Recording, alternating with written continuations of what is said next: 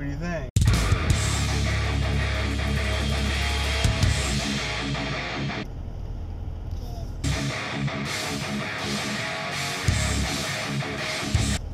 Good.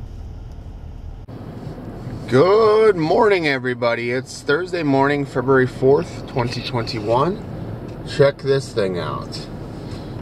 This is what it looks like now. We're supposed to get 2 to 3 more inches of snow later today, starting at like 2 o'clock. So, all things given, or hopefully, I'm going to try to leave work earlier than the end of the day. Excuse me, I have a personal performance review meeting with my boss at like 3:15. So, I'm hoping I can do that from home. We'll see. Excuse me.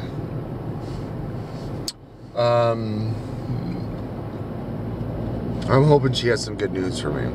Like, I'm fucking fed up with doing all this shit at work and not being recognized for doing all of this shit at work. So,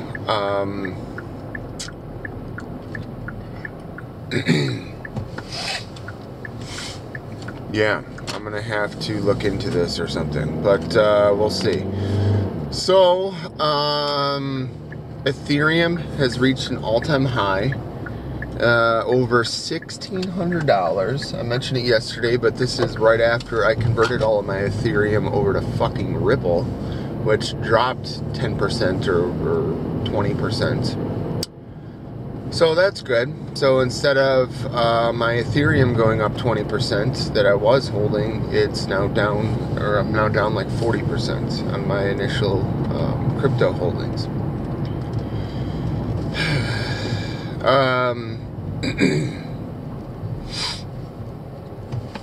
I think maybe I'm just getting burned out with the whole stock market thing. It's getting more stressful than it is fun for me. So, I don't know. Yeah. I'm gonna be on call. What is it? February 13th, I think it is. I got a lot of stuff going on with work, man. I'm not feeling it. Like, I have zero work satisfaction, and that's not good when you're supposed to be learning a new role and stepping up. I just want to step out.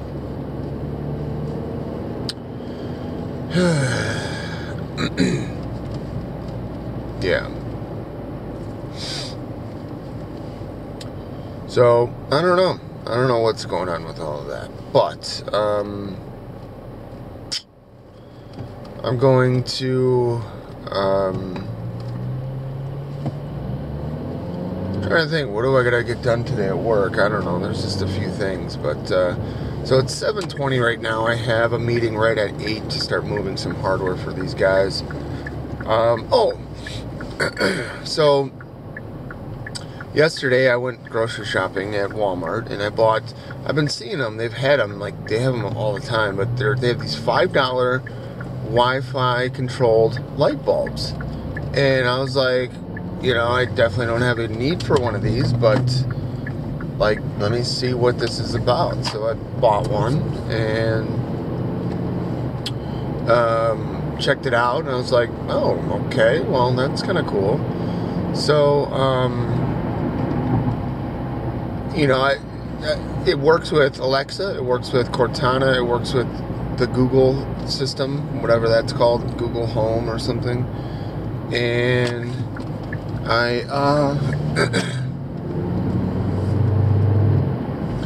it took 2 minutes to set it up, so I, screwed in the light bulb. I downloaded their app. It's Genie is the company, so Geeni, and I can turn it on and off and dim it from my phone. I'm like, okay. It was only $5, but I wanted to kind of, see how it worked, and if it worked, and if it was shit or what. It looks like you can set it to program, like with some sort of like pre-programmed settings or whatever, like you can schedule it to turn on and off. You can put it into like a group and turn a whole group on and off, stuff like that, right? So, excuse me.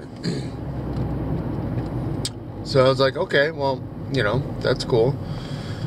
So then, you know, setting up this app, I was looking at settings in the app, and I was like, wow, they have a lot of other devices. They have more lighting options, so they have light bulbs that you can change the colors of them on there. They have light switches, they have outlets, they have PDUs or like power strips. They have sensors, so door sensors. They have a doorbell camera or whatever. And I'm trying to think what else. All of this connects in with the Wi-Fi. And so what I was looking at with this light bulb was, excuse me, yeah, it uses the home Wi-Fi, of course, but it's actually receiving a dedicated external IP address. So I can control it from anywhere, and I didn't have to set up any sort of firewall rules. I didn't have to do anything. I was like, what? This is interesting. So then I was like, well, what other devices did they have out there, you know, that you can use this technology with? So that's what I Googled, and I mean, they have these door and window sensors, contact sensors. It says that they work for 2 years on single battery, and they're battery powered with Wi-Fi. I'm like, what? This is crazy. They have, like I said, they have light switches. Excuse me. They even have outlets, like I mentioned, where you can have the outlet kick in and out, or on and off and stuff. So I'm just like, okay, all right. So yeah.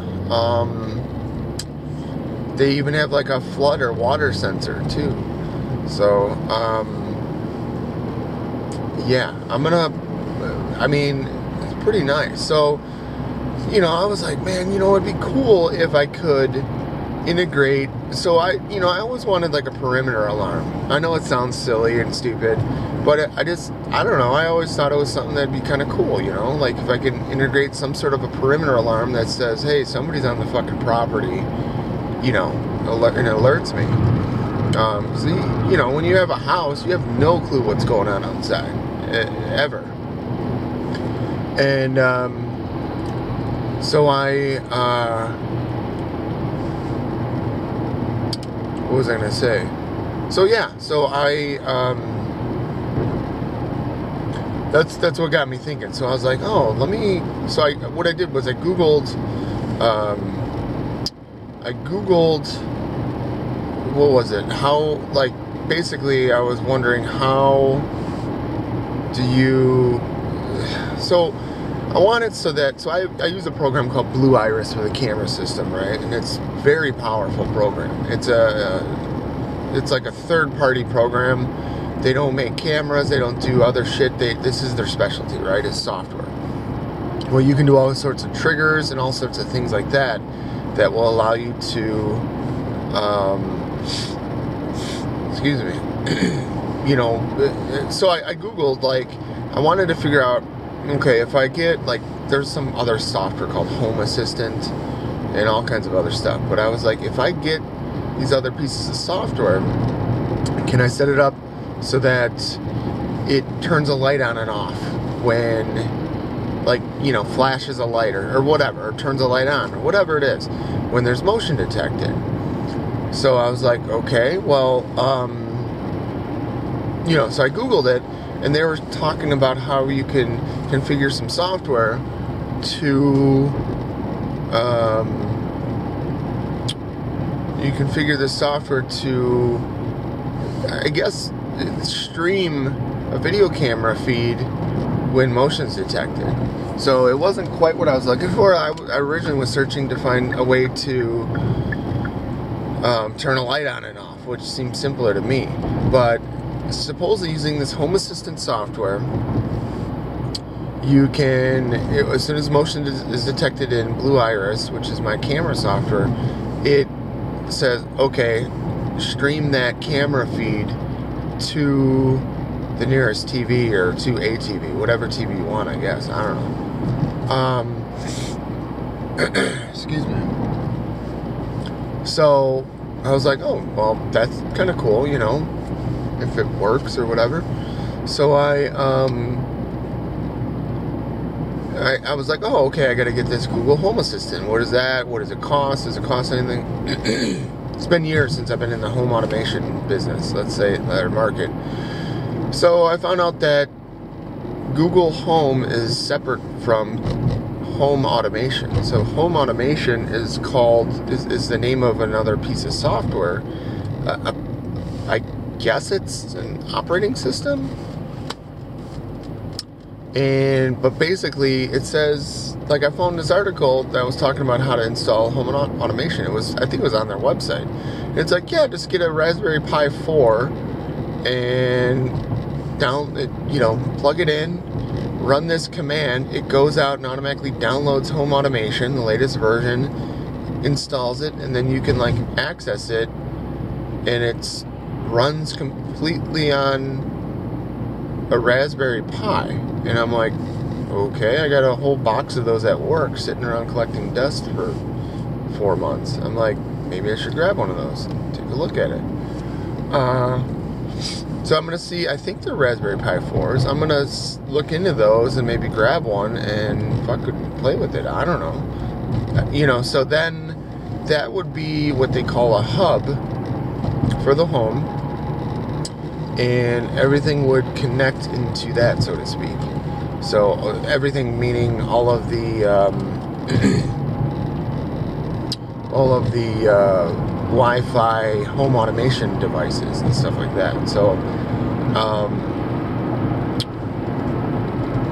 kind of cool. So I think I think what I'm going to do is redesign my entire network and make it faster for us, but possibly keep the old setup for the IoT devices. So stuff like, the Wi-Fi cameras, the Wi-Fi, home automation stuff. So it's gonna have to take a complete redesign to kind of get that working how I want. So my bottlenecks right now are my WAPs. I have some old Cisco AeroNet. They're like A and B, and I don't even think they're G access points that I got from work for free. I learned how to configure them. I set them all up, and they're fucking horrible. They're terrible for Grant for his gaming. They're terrible for streaming, all that stuff. And I also have some, I don't remember what switch numbers, but some Cisco, I think they're 24 port switches, but they're only 100 meg. They're not gigabit. It's not a gigabit switch. So I do have one that I got from Luke that I need to reconfigure and all that jazz. I just need to do it.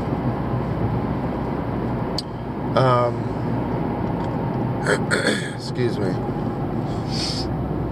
So, yeah, it's going to take some work, but it's definitely needed. All the bandwidth that we use and stuff like that. So, it's pretty crazy. You don't realize it. And everyone uses, like, Wi-Fi for everything.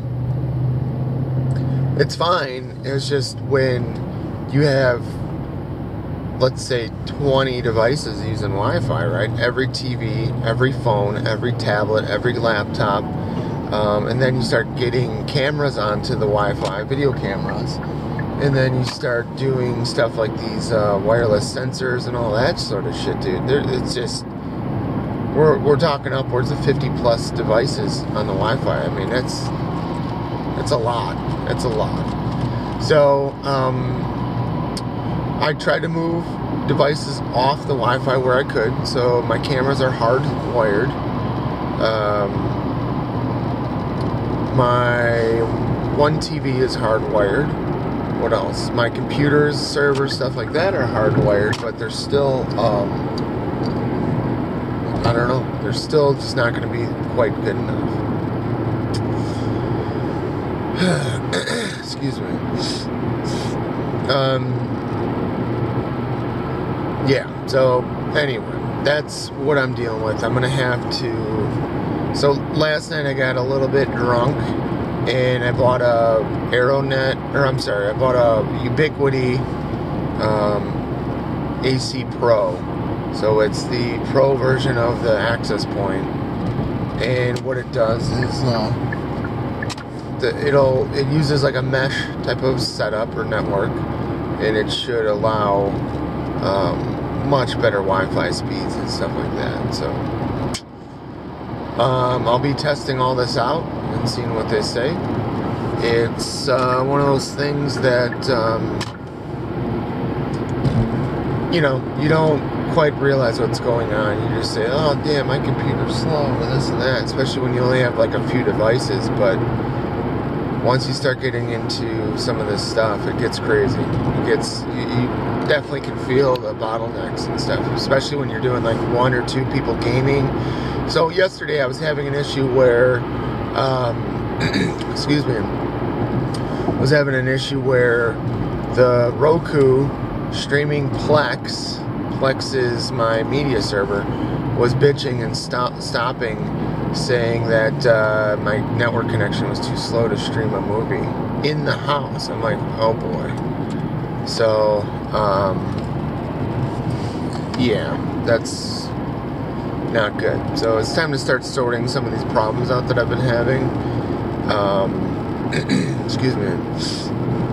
And it is what it is. I just gotta do it. I gotta bite the bullet. So it's like when my NAS shit was getting all fucked up. So this networking stuff, it's gonna be one of those things where I buy once, cry once. You know, it's gonna suck to buy it all initially, but this shit should last forever, dude. It really should. So, yeah. Stay tuned for more.